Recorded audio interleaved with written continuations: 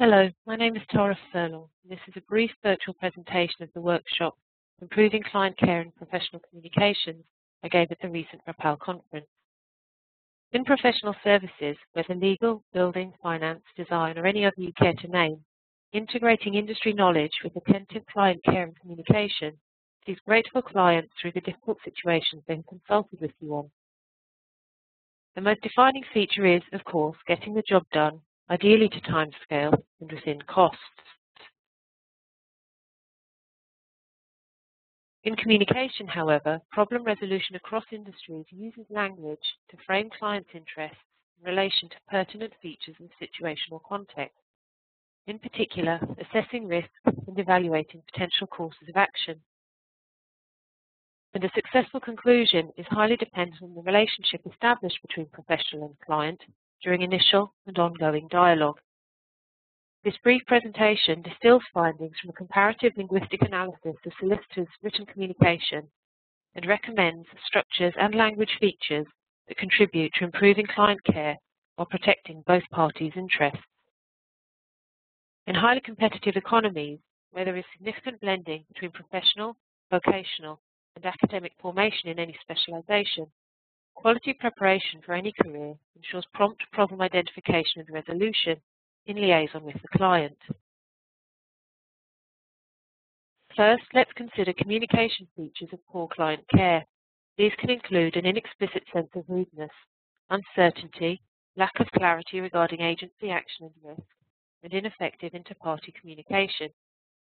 Before looking at detailed findings and recommendations, we'll quickly review the generic frameworks currently available.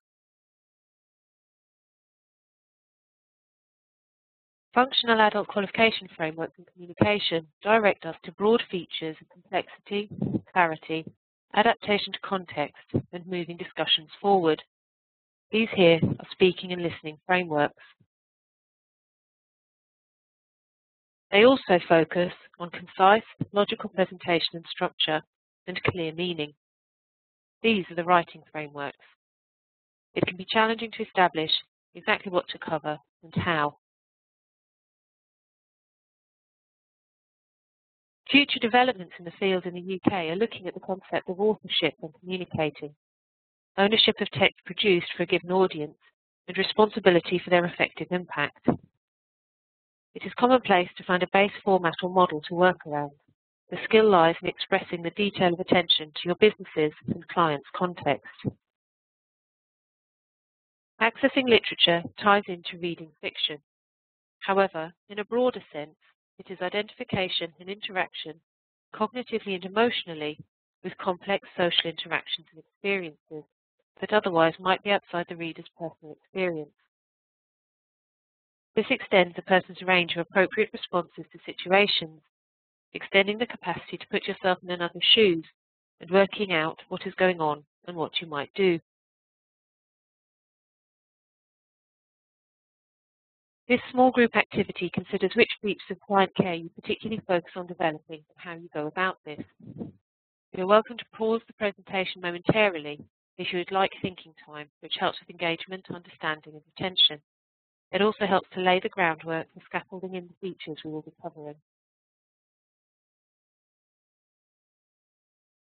To give a little background to the study before we examine the findings, case studies of legal communications, poor versus exemplar, demonstrated an overlap between professional competence and linguistic performance. It is hard to think of a profession more likely to ensure its own interests are protected in communication than one with a legal 500 firm, which confirms that the communication formats are likely to be rigorous for both parties. A combined systemic functional linguistic analysis and discourse analysis was conducted as it provides a detailed and thorough method of interrogating the relationship between choices in the forms and structures of language, meaning-making, and social functions through concepts of context of situation, or register, and context of culture, or genre. This overlap between choices in forms, meaning, and social relationships are pivotal. We will look at genre first. This broadly considers overall structural features. Letters are generally recognized as comprising greeting, introduction, body of content, concluding points, and sign-off. We looked at this in the workshop, considering how the stages could be categorised and how stage-appropriate client care might be incorporated. It may be worth pausing the presentation temporarily to think about this in your own context.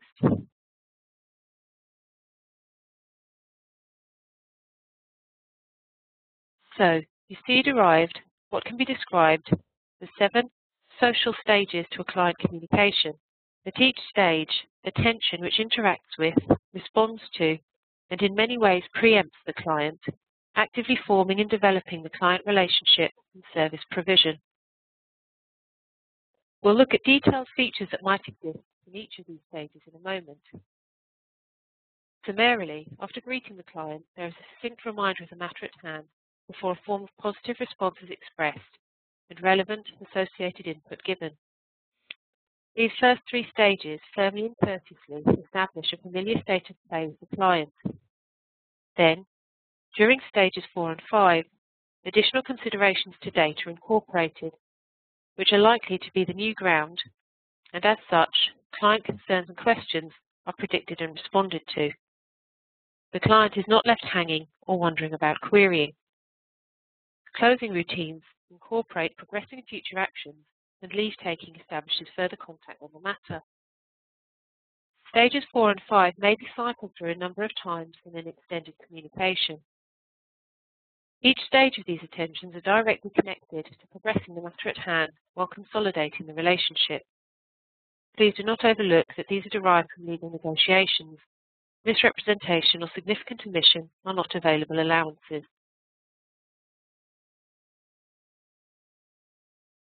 It is worth analysing this structure for how it contributes to reducing stress levels for clients and how this can contribute to the client care that you offer.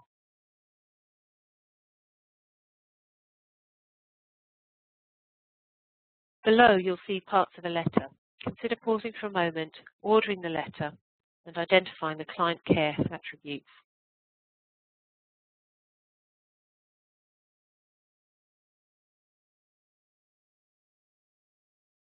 And here is the letter in full. If you'd like to pause and analyse it, you'll note its clear structure and attention to client care at each stage. It is polite, clear and direct, also in terms of agency, action and risk. We'll now move on to other features this letter exemplifies. As well as overall structure and stages, there are particular language features which contribute to attentive, quality client care. These will be available in more detail in resources to be published shortly. At a glance, there are aspects of how matters are represented in terms of who is doing what and how that is relevant. The exemplar solicitor represented a world in which the client and solicitor had significant agency. The poor example, on the other hand, gave dominant agency to the rest of the world, with the solicitor having marginally less and the client very little. Clients tend to pay high charges to establish what they are able to do about their affairs. It makes sense to maintain focus on agency and problem resolution. Modes of interaction showed significant differences between the poor legal service and the exemplar. The exemplar operated in terms of offers, the poor example didn't. There are sophisticated ways of negotiating effective interactions, which we unfortunately don't have time to explore in full here. However, an example might be, rather than stating that certain documentation or information needs to be submitted, to offer help to the client to ensure it is returned by the required date. How commands and questions are moderated with language significantly affects the relationship established. Another feature was operating in terms of acceptance, acknowledgement, answer and supply, rather than contradiction and refusal. Where a positive response is problematic, it is often possible to rework the conceptualization and find another way to express something so you can turn it into a positive offer. This may be stating the case a little more clearly around a sticking point or opening another field of options, including passing the matter on to another party. Managing formality versus informality had a number of interesting findings. The poor example mixed excessive formality, particularly with greeting and leave-taking, and colourful literary language that was at times derogatory, such as refusing telephone contact because of the diary being peppered with appointments. It would generally be advisable to avoid colourful, literary, familiar, or excessively formal language in professional communications. The exemplar, on the other hand, varied greeting and leave-taking and included formulaic polite terms of interaction, which contributed to reducing social distance and establishing accessibility, such as "please feel free," while the body of the communication was direct and formal. Pronoun and possessive usage also showed differences around who was represented and how. So, for example, mixed references frequently refer to the client as an addendum to sentences rather than directly, and used "my" to refer territorially to a wide range of items, largely unnecessarily. The mixed use of "we" included reference to the client and solicitor jointly, which can confuse a client in respect of who is doing what exactly. The exemplar, on the other hand, delimited carefully, where "we" only refer to his firm, for example, and "your" the matter.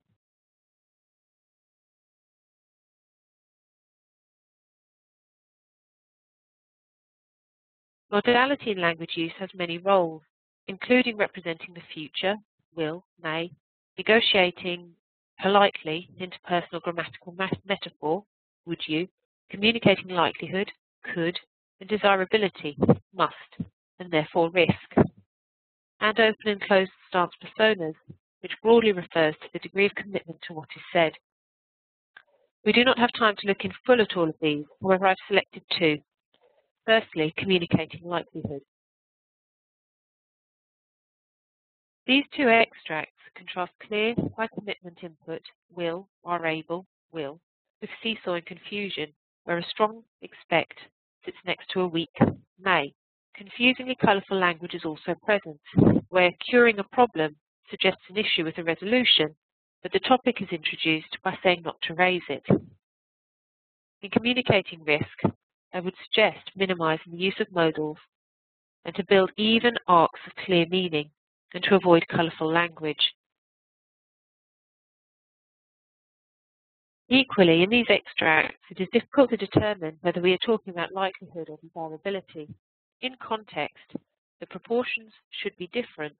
Could signify that the client has argued that it's desirable or advisable they be different under the circumstances, or it could signify that they are likely to be justified to be different on the basis of precedent.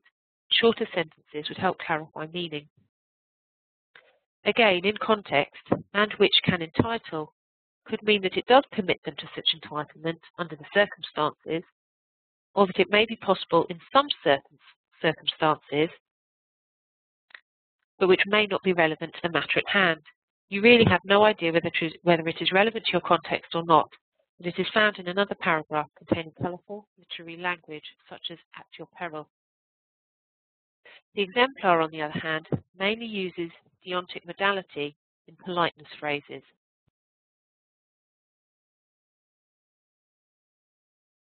More detailed resources are due out shortly. However, I'd be interested in feedback on which parts of this presentation have been useful and what would be more helpful. I can be found with a quick search online or emailed on tara.furlong@designingfutures.co.uk. Thank you.